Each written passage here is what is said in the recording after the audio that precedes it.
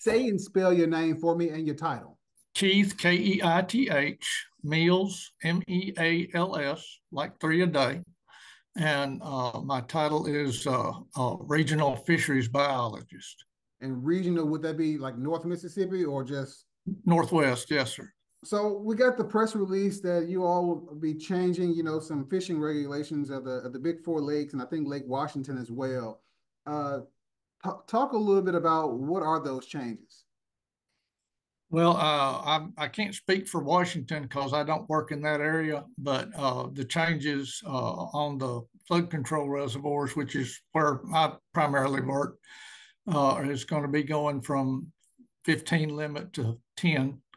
The pole limit stays the same, and boat limit for boats that have three or more anglers in them is going to go to 20 from 40 to 25.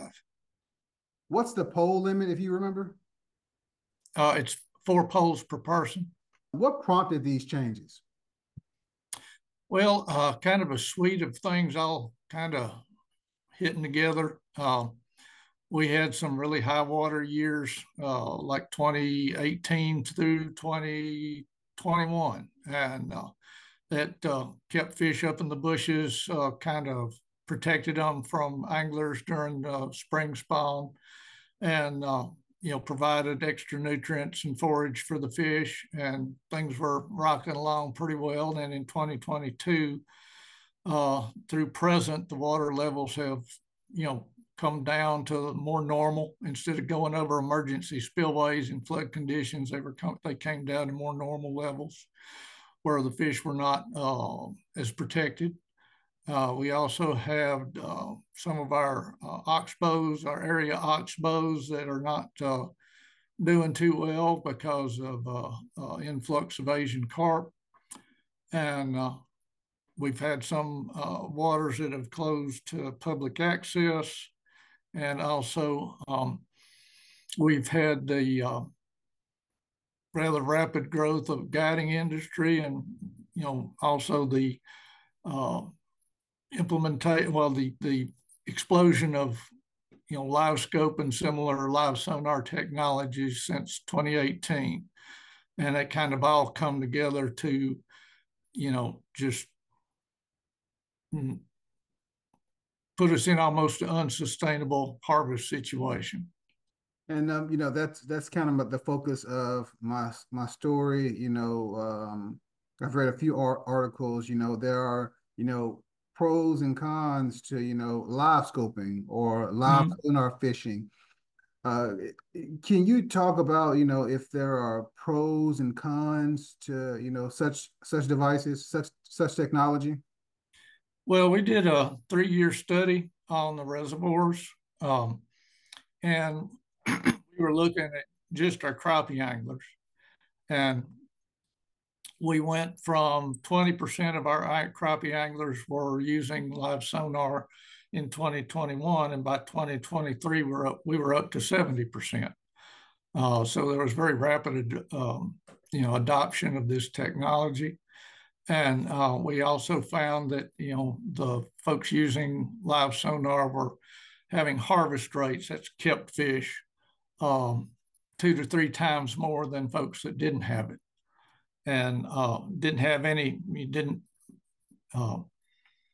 make a difference in the size of fish being harvested. I understand some other states have found a difference in the size being harvested, but because we have a 12-inch size limit, we have a pretty narrow window of like 12 to 15-inch fish that make up the bulk of our catch. So it's different if you had, say, a 10-inch limit or no size limit at all, where you would have a much larger size range of fish being harvested. Then you could see the more difference of size with using live sonar. It's like a two-in-one question. So do you believe that live sonar is, putting extra pressure on fish? And have you seen a increase or decrease in, fish populations, possibly due to live sonar? Well, it's again, like I said, a combination of factors. When you fishing pressure, everybody talks about fishing pressure, but fishing pressure is related to lake size. So when you have the lakes being smaller with lower water levels, even if you have the same number of people fishing it, you're increasing the pressure. Um, so we had that going on at the same time. We had the expansion of the live sonar and guides, and problems with other lakes not being available or not being desired to fish at. So it just kind of like, of course, Arkabutla, of the four reservoirs, Arkabutla in 2023 was basically has been drained below winter pool. So we only have three of the four reservoirs that are being fished right now. So it's put a lot of more pressure on the three remaining lakes.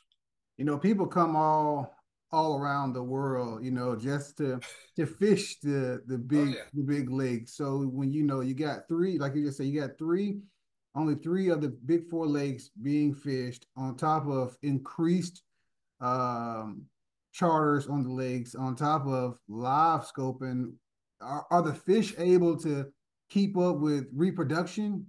Our reproduction is good. We don't have a problem with reproduction and what we call recruitment, which is growth from eyeballs to harvestable size. Uh, the problem is being harvested faster than they can grow. It's what fisheries biologists call growth overfishing. Is you start to see a reduction in the age range and the size range of the fish in the population, which we already started seeing in the last year or so. Does technology like this, almost mess up the experience for, just fishing in general? Because I've never fished behind sonar, but I see people on YouTube who use it just like they can like pinpoint like the fish that they want to catch. Right, It's and like, chase it all over the lake. right. Instead of, I grew up just fishing, just walking around the entire bank and sometimes catching nothing. Yes, sir. Me too. Right. So, what does this mean for the future of fishing? Well, you asked about the pros of it.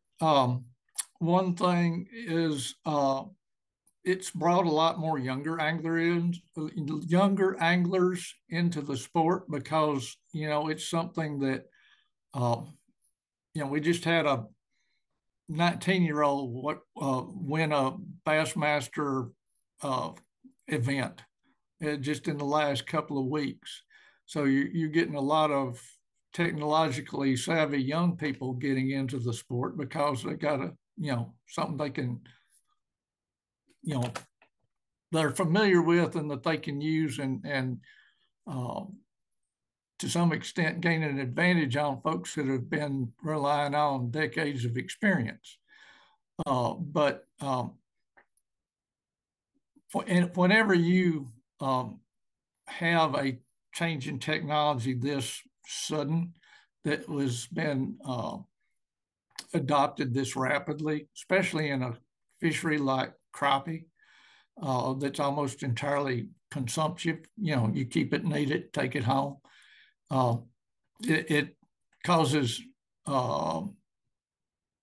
it can cause problems with the fishery. I'm saying our agency, several of our fisheries folks, including myself, were in on a nationwide Zoom call just a couple of weeks ago. And this is hitting every state in the country, and they're having to deal with it. And consumptive fisheries like crappie, like walleye, um, things like that, sunfish, um, they're very concerned, especially the northern states. There was a biologist from Wisconsin was saying, we're not like down south. It takes us 10 years to grow a 10-inch crappie. And, we can grow a 12-inch crappie on these reservoirs in about 3.25 years, 3.5 years. So, we're able to replace fish a lot faster than they can up north. So, we talking about fisheries biologists and fisheries agencies have to respond to make sure that the resources are not, negatively impacted. How do you fishery guys, stay ahead of the game? Because sooner or later it's going to be some other technology that comes out, and Yeah, and you may be at the table again. How do y'all prepare for stuff like this? it's hard to prepare for stuff like that because um, Garmin came out with Livescope, just Livescope, but then in 2015, but it came out with the Panoptics Livescope in 2018, and that was a real game changer. And this is expensive equipment, and we kind of looked at each other and it's like, well, not many people are going to buy this because it costs several $1,000s, and we weren't too concerned about it. And then it was popping up everywhere. And like I told you earlier, 70% of our crappie anglers were using it. Some of them have more money in the electronics than they do in their boat and their motor. And sometimes the truck pulling it. but they know it's like I tell people, it's selling because it works as advertised. So I've talked with other folks, and I say it's kind of like an arms race. You the technology changes, and we have to react to that. Um, we had about 20 years ago, people were shifting to multiple pole instead of just single pole fishing. They were using multiple poles trolling, and that kind of exploded in the early to mid 2000s. And we had to react to that as it was expanding. You have to have kind of your pulse on what's going on. Of course, we're always doing sampling of the fish population, the habitat, and the fishery itself. Electrofishing, trap netting, other looking at age and growth, things like that, so that we're monitoring what's going on with the fish population, so that we can make informed decisions on what needs to be done, what we're seeing happening from this change in technologies to what we need to do to counteract it. And it's just basically you just have to cut the pie in smaller slices. Do you think it'll ever be, because you mentioned so many charters are popping up, do you think it'll ever be at a point to where the state could possibly, limit the amount of charters that may could even start?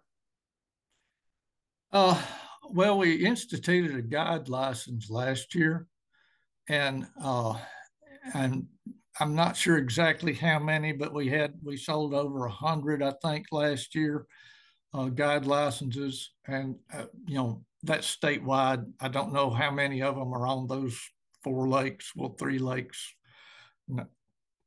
but it's a pretty good chunk of those, and we're not looking at regulating them, other than keeping tabs on uh, how many there are. That's kind of our way of, and um, if the fishing gets bad, and this is where the whole economics of things comes in. If the fishing gets bad, the charters are going to drop off.